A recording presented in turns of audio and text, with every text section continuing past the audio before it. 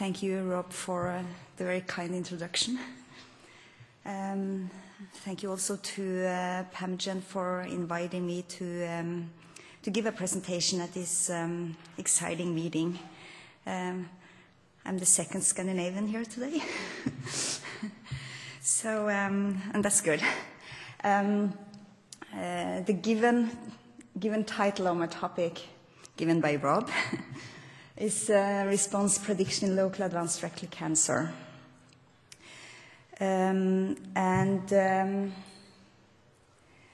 thought of starting out quite basically, since I knew there would be a lot of disciplines present, not so many oncologists. So, and don't have a pointer, so we'll do like this.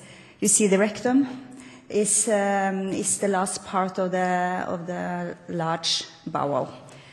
But when looking at this very simplified,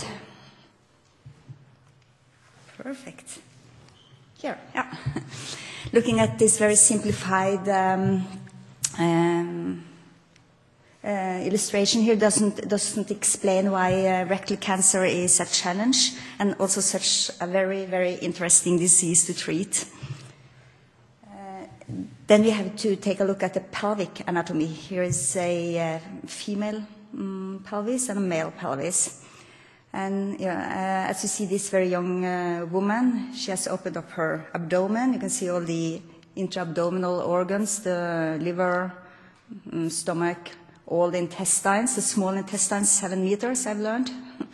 And then the colon. And this is a sagittal view, like this, where you see the organs of the pelvic cavity. The rectum, and since it's a woman, it's the uterus, cervix, vagina, and this is the urine bladder. The reason why I've also included a male pelvis is that this illustration shows, and this is a man, because this is the rectum, this is the urine bladder, prostate here. Here all the intra-abdominal organs are taken out, and you can see this peritoneal lining, it's called. It's a membrane that is covering all the organs in the abdomen in order to make these organs slide without friction against each other. If you didn't have this peritoneal lining, you would have abdominal pain continuously. That would be bad.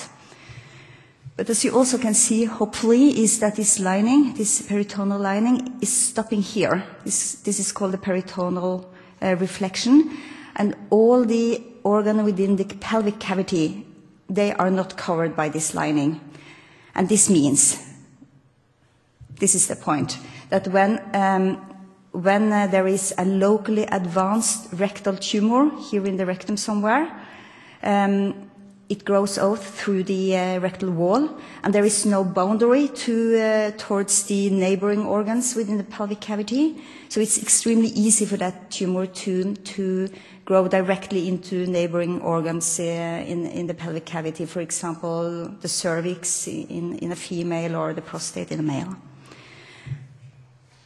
And this is basically the reason why treatment of locally advanced rectal cancer is multidisciplinary, as Irene was touching upon in her introduction. The treatment of locally advanced rectal cancer is multidisciplinary. A lot of disciplines are involved. First, commonly the surgeon will do an endoscopy to look within the lumen of the rectum to see the huge rectal cancer here. But this endoluminal illustration doesn't explain or doesn't show actually that this tumor is growing into neighboring organs within the pelvic cavity. So we need the radiologist to prepare a nice pelvic MRI.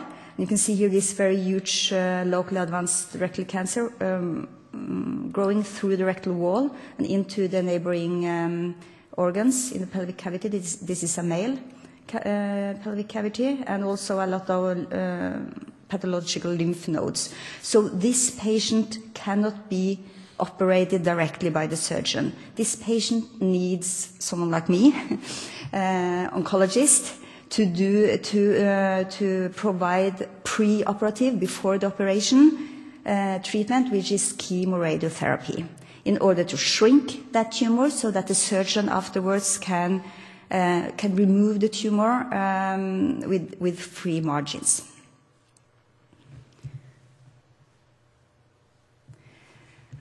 I also thought of giving a few words on tumor hypoxia, because that's a very central biological feature of huge tumors, huge solid tumors, like a local advanced rectal cancer. Tumor hypoxia means that the oxygenation level of the huge tumor is not optimal.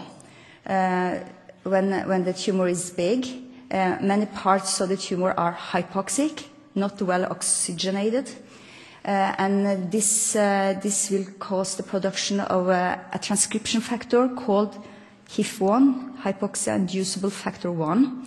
HIF1 is produced all the time by all tumor cells, and it's also broken down all the time. So the half-life is only 5 minutes in well-oxygenated tumor cells. But in hypoxic tumor cells, the breakdown is stopped so that HIF1 alpha is stabilized and can act as a transcription factor. And many genes have a HIF1 response element in them. Among these genes are the gene encoding the vascular endothelial growth factor, for example, genes encoding factors for proliferation, for metabolism, etc. So a hypoxic tumor will have a huge angiogenesis. The proliferation will be huge, and also the metabolism. And all of this makes, for example, local advanced rectal cancer, this huge tumor, much more resistant to the oncologic therapy, to the chemoradiotherapy, and it also makes this tumor, or gives this tumor, a higher propensity to form metastatic disease. This is a liver full of metastasis. So this was the background why we, back in 7 years ago, I think it was October 2006, opened our study to look at what does tumor hypoxia do in local advanced rectal cancer. The study is called LARC-RRP, Local Advanced Rectal Cancer Radiation Response Prediction. And we enrolled 113 patients prospectively until May 2009. And we are going to follow up all of these patients for 5 years after the surgery. So the study is not finished yet. The basic idea was that the tumor biology at the time of diagnosis would show biomarkers that could or might predict the treatment response to the chemoradiotherapy. We also have a second leg in this study, where we are looking for biomarkers for treatment toxicity, but I'm not going to talk about that today. So biomarkers for treatment response. Before I start showing three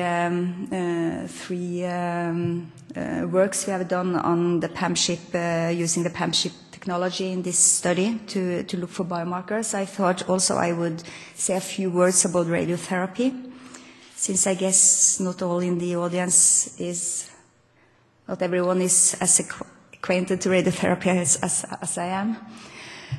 This lady is going to have radiotherapy. She's laying within a linear accelerator, which is a modern radiation equipment, producing high energy radiation that comes out here from the gantry, and it will go down into her, I guess she has a tumor in her pelvic cavity. Or I guess she's just a model, but anyway.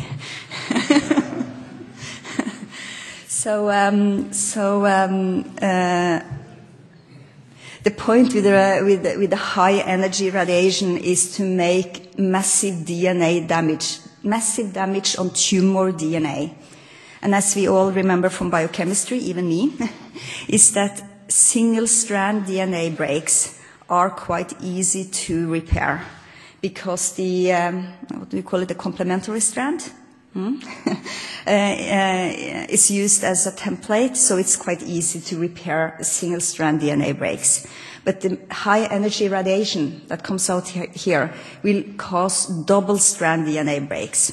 And those, that damage is so much more difficult to repair, and especially for a tumor cell, because a tumor cell is very busy. It wants to cycle very quickly through the cell cycle to divide and grow into a big tumor. So the tumor cell does not have time to repair all the double-strand breaks that the radiation is producing on its DNA. So it will enter the mitosis of the cell cycle with a lot of unrepaired DNA damage, and then it will die mitotic cell death. And that's what I as a radiotherapist want that it will happen with the tumor. So that's basically classic radiobiology in one slide. And the cool thing is that classic radiobiology is so tightly connected to molecular biology in terms of activated signaling pathways. For example, illustrated here by activated or pathway signaling that is activated by the DNA damage itself, or further downstream in the tumor cell, for example, by the epidermal growth factor receptor. I will come back to this shortly. So, what we did in our study, LARC-RRP study, to try to identify tumor biomarkers for treatment outcome, was that we had all the study patients had their tumors biopsied at baseline at the time of diagnosis. And the basic idea was that tumor signaling within the tumor at the time of diagnosis could predict the treatment outcome of the chemoradiotherapy. Treatment outcome as assessed by the pathologist, by the study pathologist. But since now already we have, like, I think the median postoperative follow-up time for the patient population, study population, is about 4 years. At this time, we also know pretty much which patients would and which would not develop metastatic disease. So we can also look at tumor signaling at the time of diagnosis to see whether we can find biomarkers for the development of metastatic disease. So first, the first paper or the first work where we used the PamGene technology in this study population was to look at tumor signaling and correlate that to the treatment outcome of chemoradiotherapy. And we were not the first ones to have this great idea. This paper was published in New England Journal of Medicine in 2006, which actually gave us the idea. And this was a landmark study that changed treatment of patients with this patient population, which is patients with local advanced head and neck cancer. Local advanced head and neck cancer is treated by radiotherapy alone, no surgery. And the treatment outcome or the survival outcome is quite poor. As you can see here, the median survival outcome, and this is disease-free survival, is 15 months or less. So it's not so successful. So what Bonner and co-workers did was that they randomized patients with local advanced head and neck cancer to radiotherapy alone, which was the standard treatment, or radiotherapy plus cetuximab. And cetuximab, as you all might know, is an anti-EGFR antibody that effectively shuts down signaling mediated by the epidermal growth factor receptor. And look what happened. the combination of radiotherapy and cetuximab significantly improved survival outcome, disease-free survival from 15 months to about 24-25 months compared to the radiotherapy alone group. So tumor kinase activity is certainly closely linked to tumor kinase signaling. No, yeah. You know what I mean, to radiotherapy. Yeah. And why are we interested in this in local advanced rectal cancer? Because the response to chemoradiotherapy can vary very much from a complete response on the one hand to a non-response on the other hand. And this is a good responder, a patient man with a good response to chemoradiotherapy.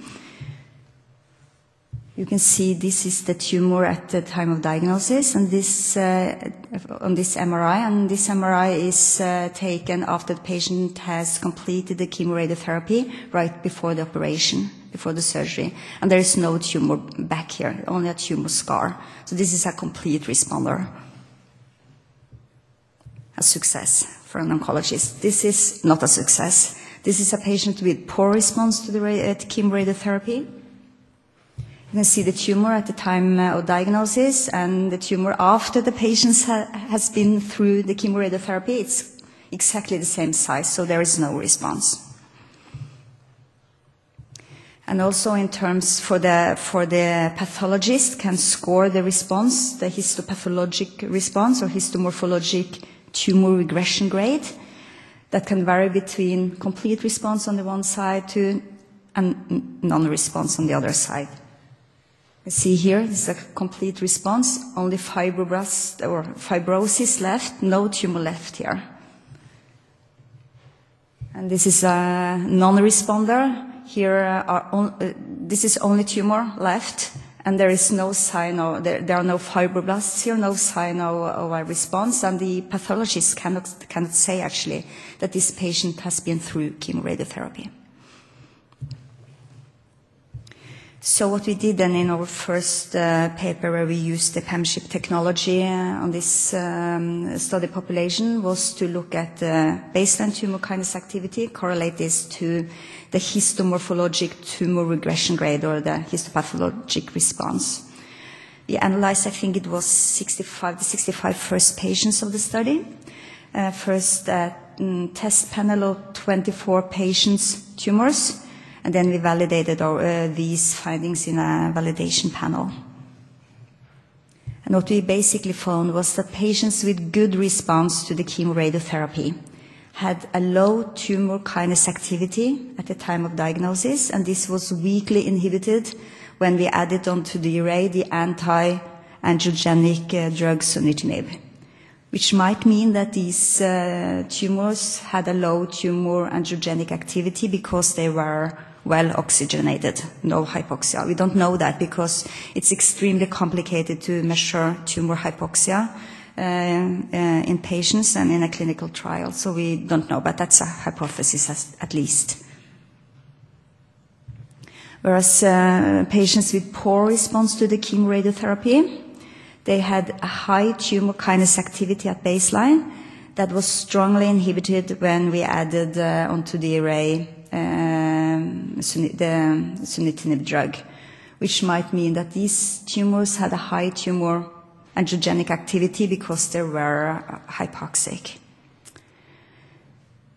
And when we looked at which signaling pathway could best discriminate between good and poor responders to the chemoradiotherapy, it turned out that these pathways were mediated by the vascular endothelial growth factor receptor, by the epidermal growth factor receptor, and by PI3 kinase AKT. And high activity in these pathways have been shown to mediate radiation resistance in experimental tumor models, and I think this was the first or among the first papers that show that this was also also true in the real life in patients. So we thought this was a very cool finding. So the take-home message from this first paper is that patients with poor response to the preoperative chemoradiotherapy had a high tumor kinase activity that was mediated by EGFR, VEGFR, and PI3 kinase AKT. I see now that I have forgotten to include a slide here, because we also show that these tumor phosphosubstrate profiles that we were identifying were associated with correct prediction of the outcome of chemoradiotherapy in 85% of the patients, which is, of course, not very good, but it's not poor either. It's 85%.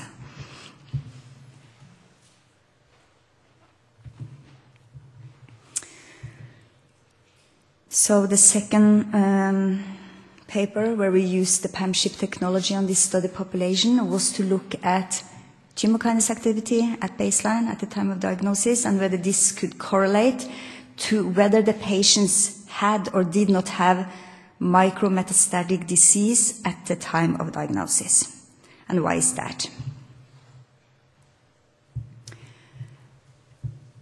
Tumor angiogenesis is closely connected to tumor metastasis, to metastasis of the disease. In a small tumor is well oxygenated.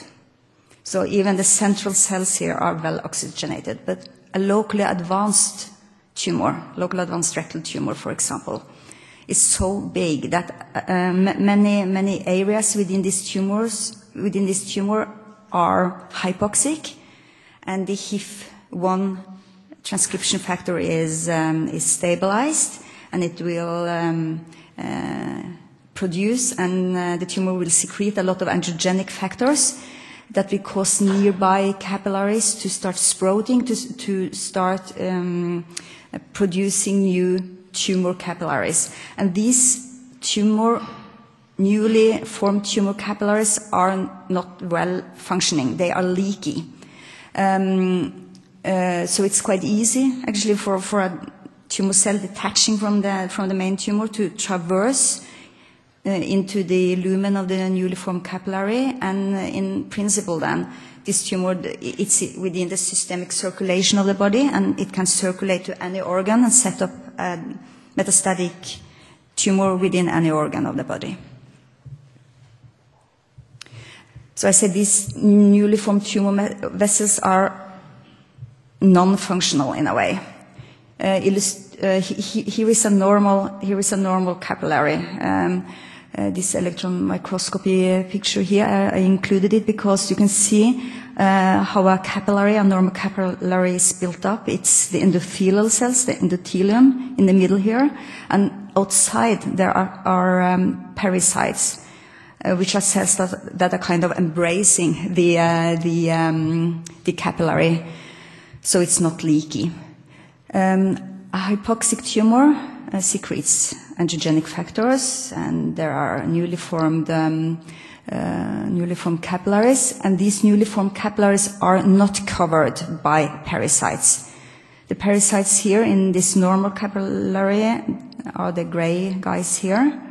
And here in this illustration you see a green pericyte, a single one, in a tumor capillary. Most of the capillary is just endothelial cells, leaky endothelial cells. So it's easy for the tumor cell to traverse and get into the circulation.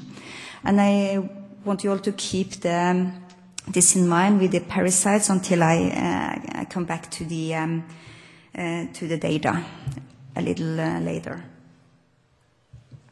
Because first I have to tell you how we diagnose disseminated tumor cells or micrometastatic cells in our study patients. We looked at disseminated tumor cells in their bone marrow at the time of diagnosis using a technique that is called immunomagnetic target cell selection. So the study patients had their bone marrow from the hip here aspired at the time of diagnosis. And we looked for disseminated tumor cells using this technique that was developed at the Department of Tumor Biology, where I do most of my lab work. I'm still doing a little lab work The technique was developed like 20 years ago, I think. So basically what's happening is that the bone marrow sample is put into a test tube and mixed with super paramagnetic beads, the red dots here, the beads. And these beads are covered with an antibody that specifically binds epithelial cells. And the only epithelial cells that can be present in the bone marrow of these patients are circulating or disseminated tumor cells from the rectal cancer. So this sample is incubated, and we put it into a strong magnet and discharged what's not bound to the magnet, and then we can look at what's bound to the magnet, the immunobeads on the microscope. And we can see here the immunobeads are binding here and disseminated or circulating tumor cell. So this patient was positive for disseminated tumor cells.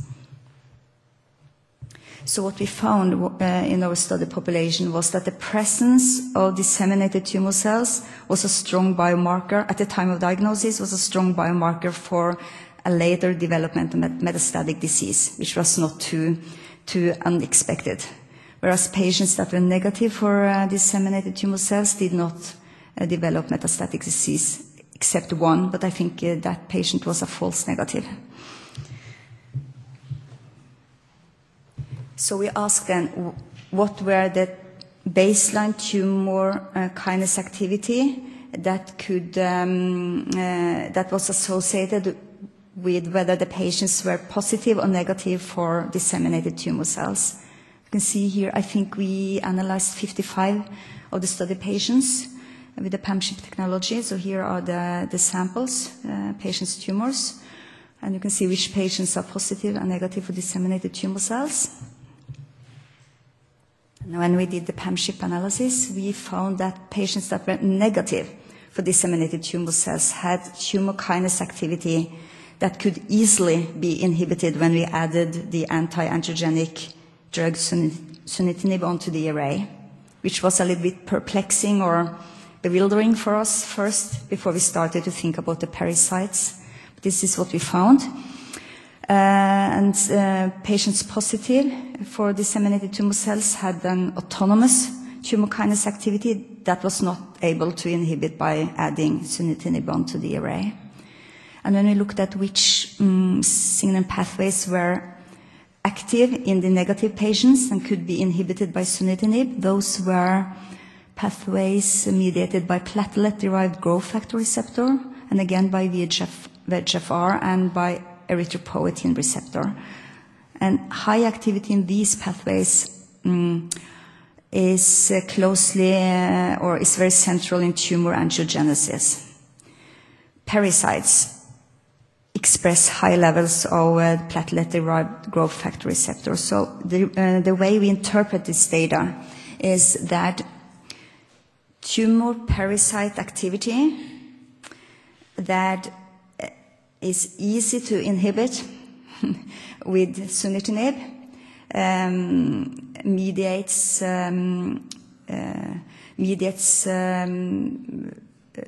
tumor activity that is forming fully functional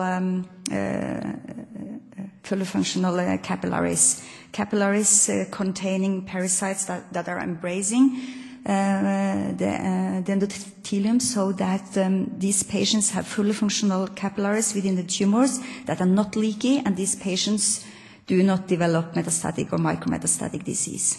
I don't know if this made sense, but we thought a lot of it, and that was our interpretation of the data.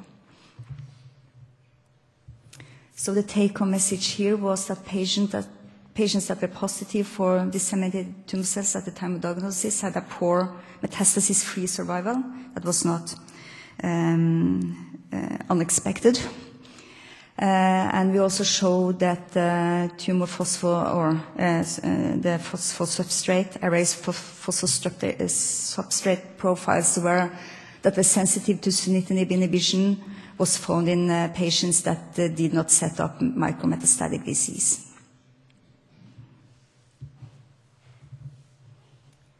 And this brings me to the third work that was actually yesterday accepted for publication. where we have used the PamGene technology in this patient population. I don't know how I am time-wise. Oops, yeah.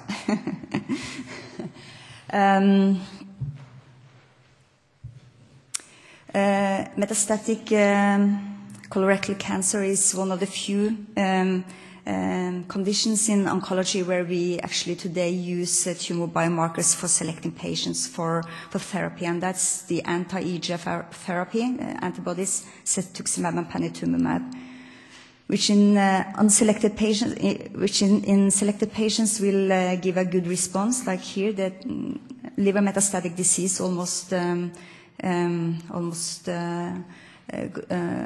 disappeared in this patient. And in this patient, he had lung metastatic disease, and he did not respond. The